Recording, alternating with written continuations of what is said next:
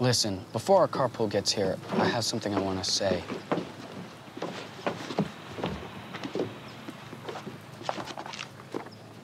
Fine. Pretend I'm just a voice in your head. You know, the one that tells you when you're about to screw up. Because that's what you're doing.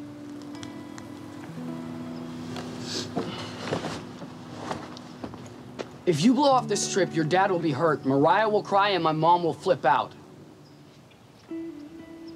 Go back to being a jerk Saturday night. Do the right thing Saturday afternoon. Why won't he respond to you? That's a clip from Ties That Bind, and joining us is the man in that clip, Mitchell Kummen. Thanks for being here today. Thanks for having me. Is it hard to watch yourself, or? It very much is. Yeah? Yes. Yeah. Yes, I don't like it. No? No. Will you do it alone, or like, is there any way? Because obviously it's important to watch and kind of learn from it. It's not that I don't want other people seeing me. It's that I don't want to see myself on screen. Well, you don't have to worry about that. You're doing very well. Thank you. You've been auditioning and acting since you were 8, right? That is correct, yes. That is so half my life. Wow. Half your life. Incredible. And now you're doing 2 shows. That is correct. We just saw Ties That Bind. Yeah. And you've also got a sort of more of a period piece, When Calls the Heart. When Calls the Heart, that is correct. It's going into season 3.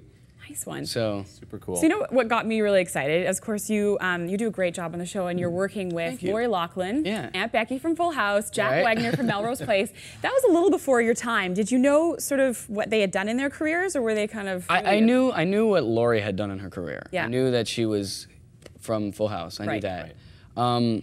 But they were just great people, and that's what I loved about them, was that I didn't kind of get that, you know, like starstruck kind of thing, because I didn't know they were celebrities until after I had looked them up, and then I was like, oh, that's cool. Yeah, that can kind of be helpful, right? Because if you're a huge fan and you're a little intimidated, it can be overwhelming. But if you're like, I don't know who you are, let's just work together. Exactly. Let's have some fun. Now, speaking of big names, I asked you about that ring because I thought it was really cool. Who gave that to you? Daniel Radcliffe actually gave that to me.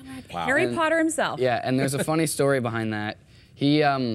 I told him I liked his ring, and he wanted to give it to me, and I said, well, I can't accept that. Yeah. And he said, well, when I was on Harry Potter, people always gave me things, and I wouldn't feel right without giving my younger version something, because I need to give back, right? Because people always gave me things, so then I accepted it. So so we want to tell people you played a younger version of Daniel in a film. That is correct. So is he kind of someone that you looked up to, a bit of a mentor? Definitely. Nice. Definitely. He's very, very down to earth, and he's always looking out for everybody. Really, he's always looking out for everybody. He puts people in front of himself. Right. Oh, which is great. Great for you to learn, you know, up and coming actor. Yeah. You've got a big following on social media. You're obviously doing very well. How do you maintain that balance of being a normal 16-year-old kid and, you know, an actor?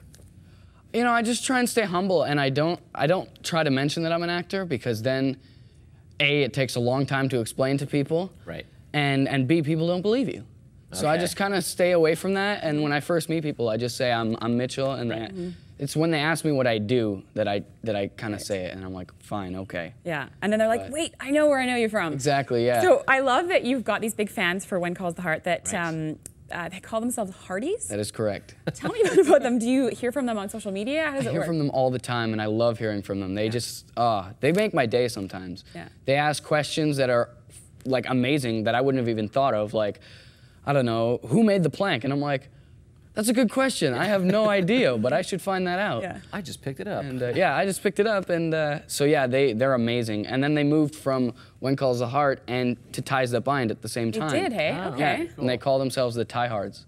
Tiehards. That's clever. Yeah, that is very clever. I wouldn't have thought of that myself. Yeah. I wish I would have, though. Yeah. It was actually a Hardy that thought of it.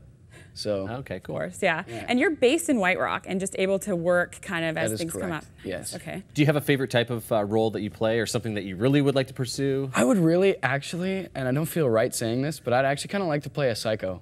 Okay. Like, have you ever seen the movie Black Mass? Like Johnny Depp's character in Black Mass. I don't think I have, no. Is it scary? It's his new movie. No, it's not scary. Okay, maybe I can do that. But it's based on a true story. But I kind of want to play that. Put it out there. It's out there. Yeah. Wants to play a psycho, you know. That's very difficult, so I like it. I like the fact that you're ambitious, you're only 16, and I bet you this is going to happen for you. Oh, I hope so, I hope so. I think so. I could probably give you some tips, too. I played a psycho. Anyway, I won't go to that. It's my personal life. We don't want to get too deep into it. But thanks for being here. And thanks for having me, showing off your ring. And anytime. Good luck with everything. Yeah, we'll be following you. Just call us Hearties. Yeah, we'll be following you, and you can follow Mitchell on Twitter. Stick around. We'll be right back after the break.